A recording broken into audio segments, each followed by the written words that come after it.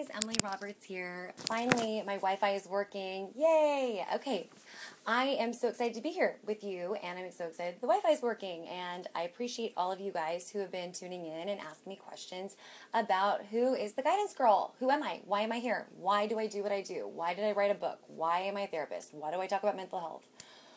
Oh, God, the easy answer would be like, because I want to help people. But the longer answer of this is because it has to do with who I am and where I came from in a lot of ways. In a society where we are all kind of comparing ourselves to these people online, these things online that don't really exist, I'm going to say particular celebrities who are out there who aren't genuine. I want to be different. I want to be able to, I am different actually. I want to be able to show you guys who I am on the inside and things that I've gone through, because no one goes through life unscathed, okay?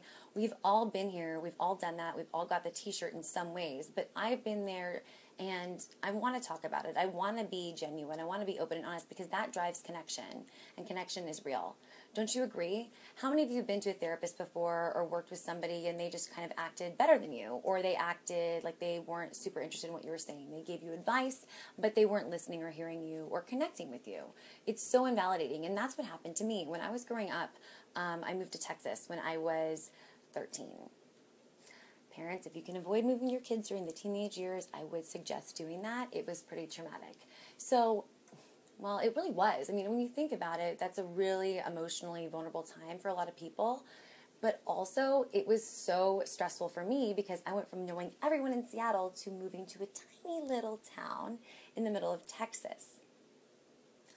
It was crazy. You guys, I went from riding a bike, going to the store, going to the movies with my friends, to going 20 miles down the road on a bike wouldn't have been successful because it was still like a dirt road. It was really a challenge for me.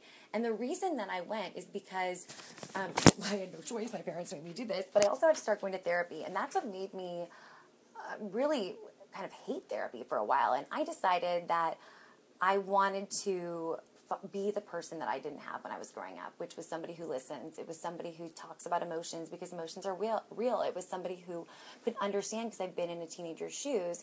And I'm also not against learning more about what their life is like. Whereas I had people telling me, you shouldn't do X, Y, or Z, you need to be X, Y, or Z.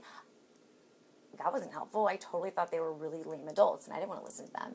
So instead, I work with a lot of people, anywhere from little kids to adults, and I try and understand where they're coming from and share my story with them.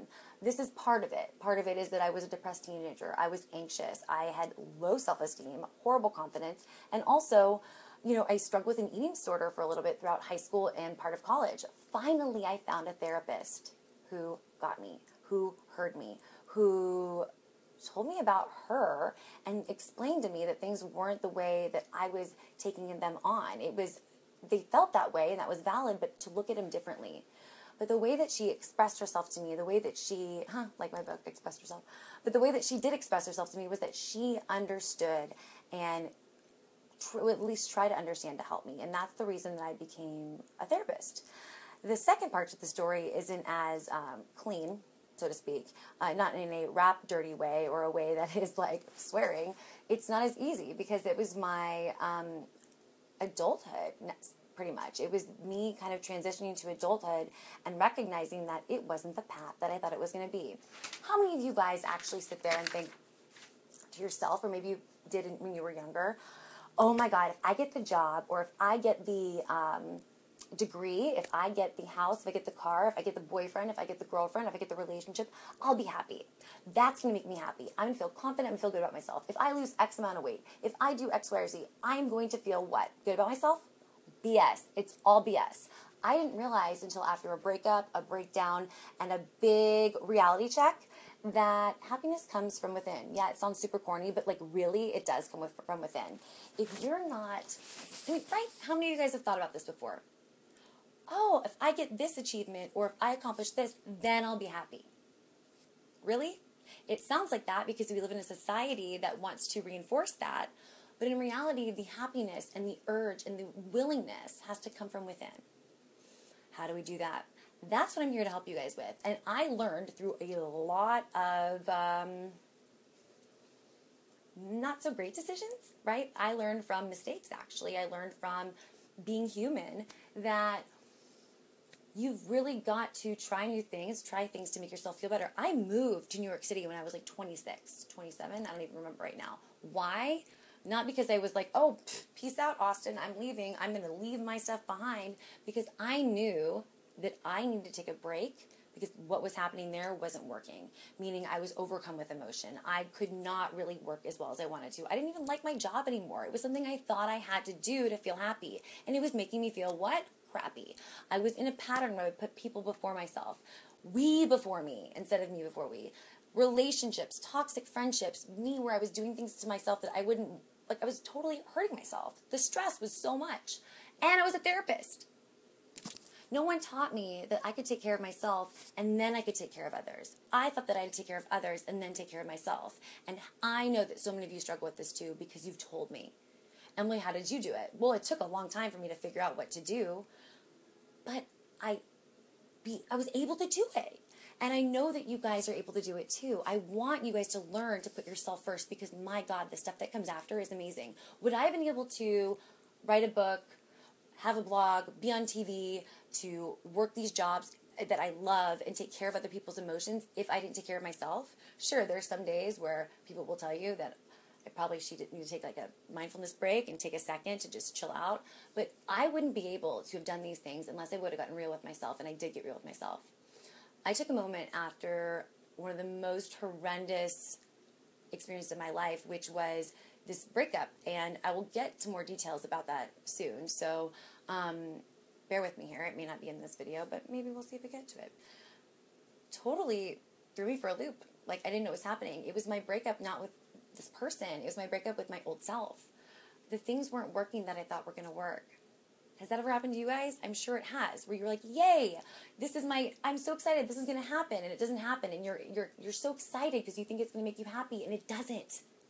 So you have to try something different. And I was too scared, I was too broken, quite frankly, and too on the ground.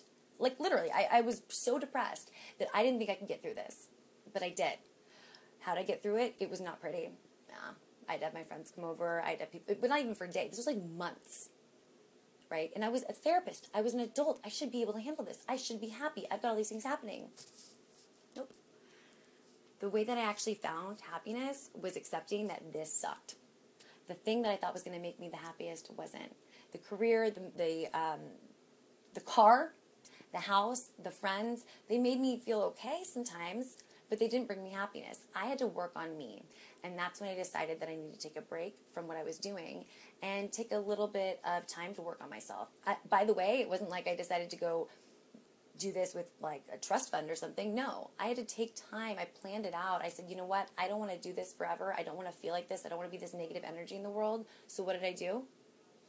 Took it upon myself to try and come up with it, getting out of it. I tried to get out of it in a very effective way where I wasn't eating ramen and traveling in a backpack.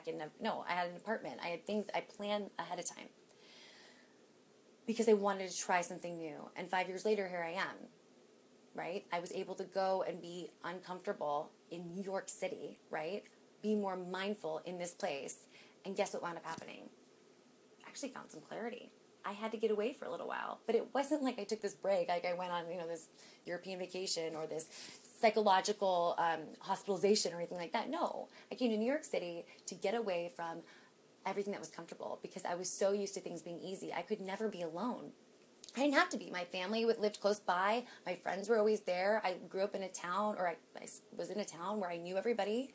I was never having to be alone and deal with those feelings. When I moved here, or took this, hiatus here in some ways, I moved back and forth from Austin, I was able to actually sit with my emotions because I didn't know anybody. This is also before Facebook worked the way it works now. It's before text messaging was as rapid as it is now, before we even had, we did have Instagram.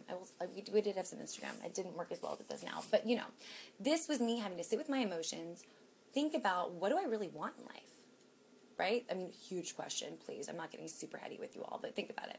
What do I want? What isn't working out? How do I want to feel?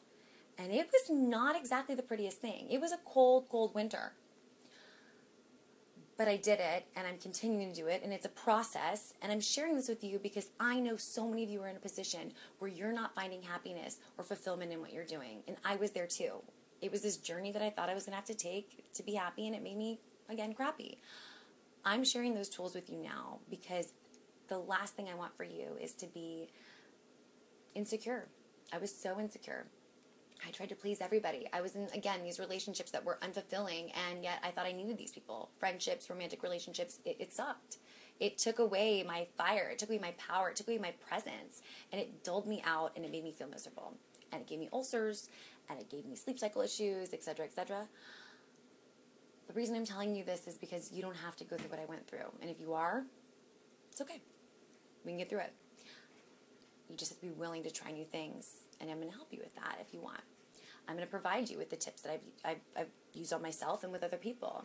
I came here and I'm learning, and I have learned from really amazing people how to deal with this stuff. Why? Because the way I thought I was dealing with it and the way that you might think that you're dealing with things isn't working anymore. If it was, you wouldn't be listening to this video. If you're finding yourself in a position where things are supposed to make you happy and they're not, it's not necessarily because you're depressed. It's not necessarily because something happened to you when you were younger. It could be because the expectations that you had for yourself are smaller than they need to be. You may have way bigger things planned for yourself that you just don't know about yet because you're living small. You're not giving yourself credit. You're not giving yourself respect. You're not. You're allowing your mean girl in your mind or the bully in your brain to dictate what you're doing, to help to control you and make you feel like you don't have the power or the confidence to go out there and say things that you deserve to say and to share your story. Or to do what you really want to do, regardless of what that is. So with the skills that I want to teach you guys and with the stories that I want to tell you guys comes a lot of these tips. And I want to know what other questions you have for me. Yes, I shared some vulnerable stuff with you. Did I share it all? Yeah, right. There's so much more of the juicy details to come. But I wanted to give you this because it's not like I just popped up, happy kid, happy adult. No. It was horrible in a lot of ways. It really was. And I got through it, and there were some beautiful moments, and there were some really bad ones. So if you can, for yourself, at least figure out what's not working and what you want to change, that's where I'd start. I'd also start recognizing that no one's perfect, especially on the internet. There's filters. There are people trying to pretend like your friends online, that their kids are perfect, that their friends are perfect. You know that took like 27 pictures, okay, for them to get the perfect family shot, or even the selfie that looks like they're having a great time. What were they doing for the 99 other minutes of the day? Or, excuse me, that's not even the right math.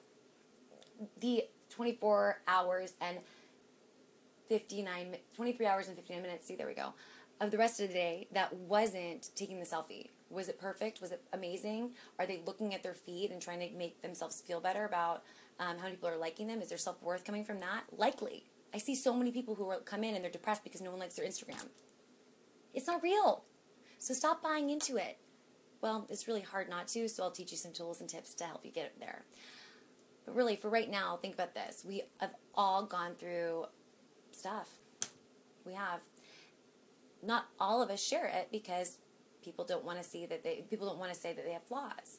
Well, flaws are what make us freaking awesome in some ways. So do yourself a favor and start thinking about what are some of the things that you want to improve on and what's not working out right now.